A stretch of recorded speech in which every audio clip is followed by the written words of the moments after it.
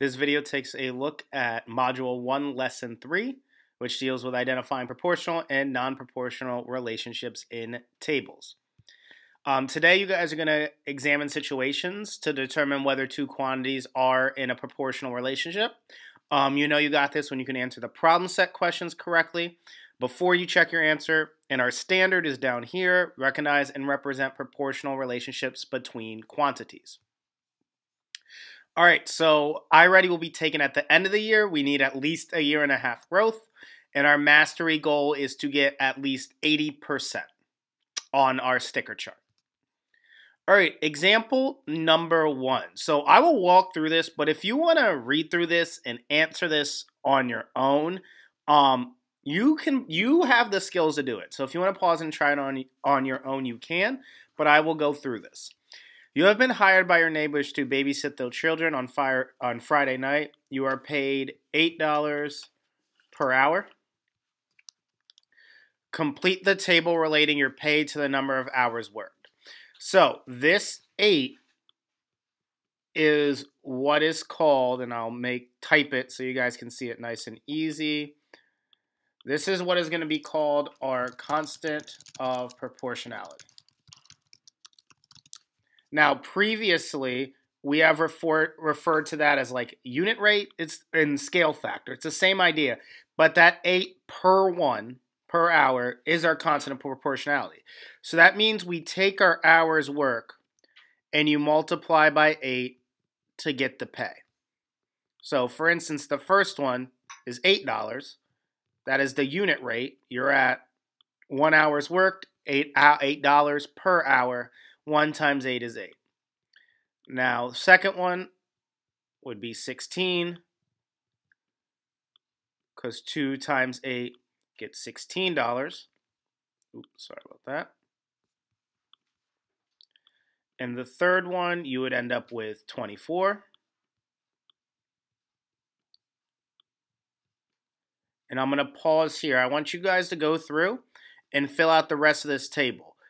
When it is a fraction, for instance, when we have 4.5 here, and it may help to take that 4.5 to a decimal before you multiply.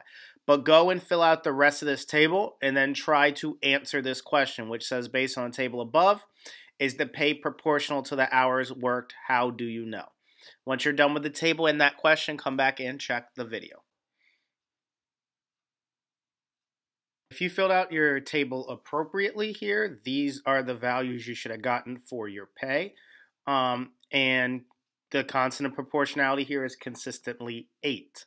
Now, the equation here, if I assign this, make this x, and this y, right? Our equation is our pay equals 8 times x. So this is our equation that represents this situation.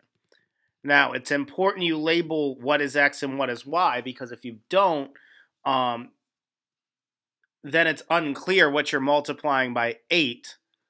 Like, are you multiplying the hours worked or the pay by 8? So it is very important you label your variables. What is x, what is y? All right, now based on the table, is the pay proportional? How do you know? It is proportional because the constant of proportionality, which can also be called the scale factor or the unit rate, is the same for all values in the table. In this case, it happens to be 8. So you always multiply your x by 8 to get your y every single time, okay? Also, all ratios of pay to hours work simplify to 8 to 1. So if all of your ratios simplify down to the same ratio, they're also equivalent. So you can use either of those strategies, looking at making sure that multiplicative number, that constant of proportionality, scale factor, unit rate, is the same, which in this case it is. It's always 8. Or you can simplify down the ratios and make sure they simplify down to the same ratio. That will also make it the same. All right, for exercises 1 through 3, what you're going to do is you're going to examine the tables, and you're going to say yes or no with whether or not the tables represent a proportional relationship. And then you are going to justify your answer. So that's providing support of why your answer is true or not. So go through for each of those tables for exercise 1 through 3, say yes or no and justify Once you are done with all three, come back and check the video to ensure you got the correct answers.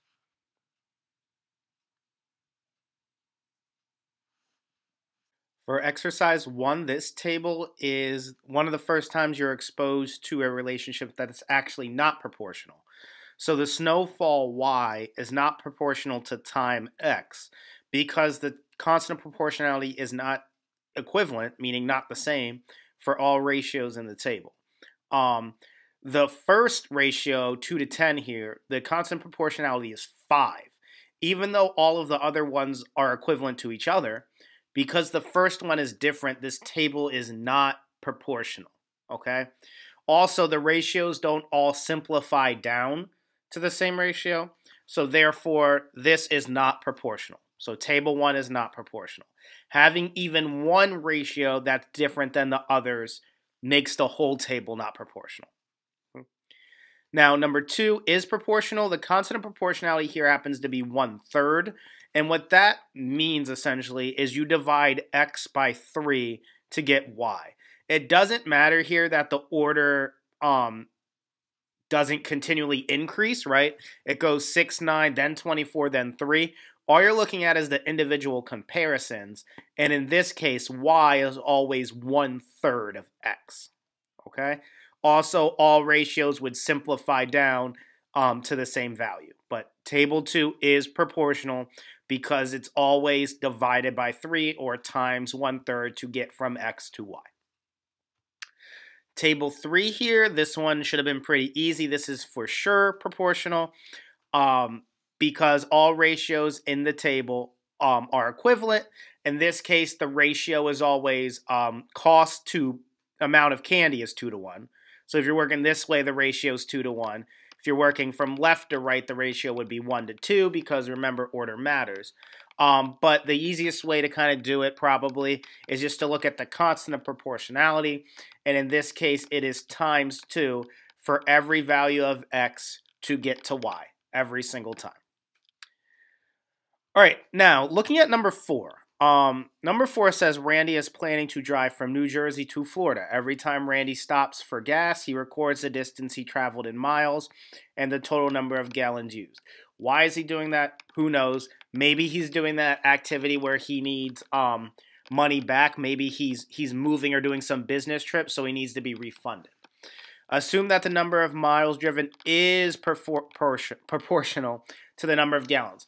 So that is an incredibly important point because the only reason we can fill out this table is because we're assuming proportionality, meaning we are assuming that multiplicative number is consistent. We cannot assume unless the question tells us to, but because it does, you know that constant of proportionality should be consistent all the way through. So with that said, I want you guys to go through. There are 4 blanks here. Go and fill out the 4 blanks for number 4, then come back and check the video to make sure you did it correctly. So looking at our table here, underneath 4 gallons consumed, you should have got 108 miles. Above 189 miles, you should have got 7 gallons. And below 10 gallons, you should have got 270 miles. And with 12 gallons, you should have got 324 miles.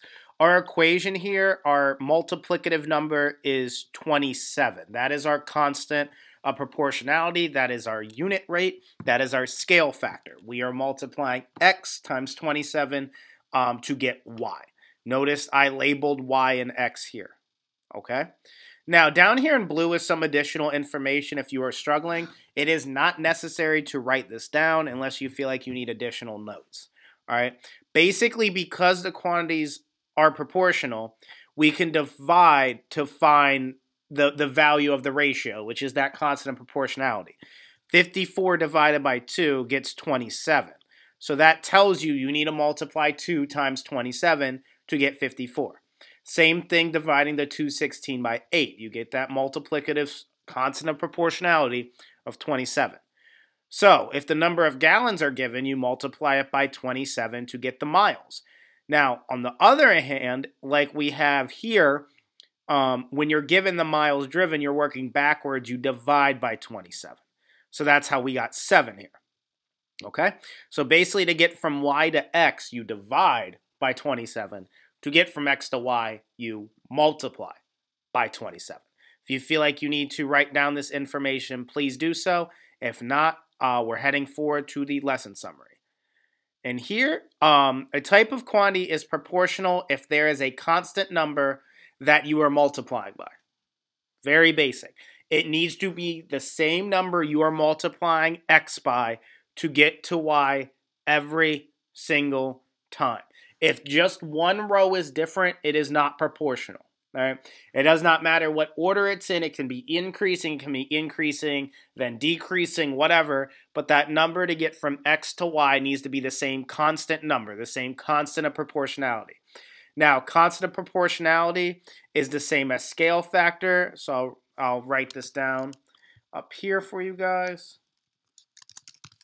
So constant of proportionality is scale factor, which is the unit rate. These are all the same thing. We already know how to calculate unit rate. We already know about scale factor. Constant of proportionality is just a different word that means the same thing. All right? So at this point, we're at the problem set. Now, there is not much room here, so I would highly suggest you take a separate sheet of paper. When you're graded for your book, part is the problem set, and I can read your work. So I take a separate sheet of paper and answer these 9 questions.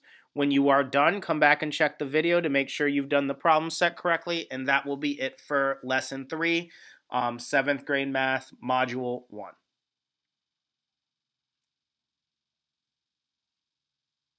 Finishing up with the problem set here, hopefully you took time to write this on a separate sheet because it was kind of cramped, and that's just commitment to quality, making sure your work is the best, and sometimes we simply need more room.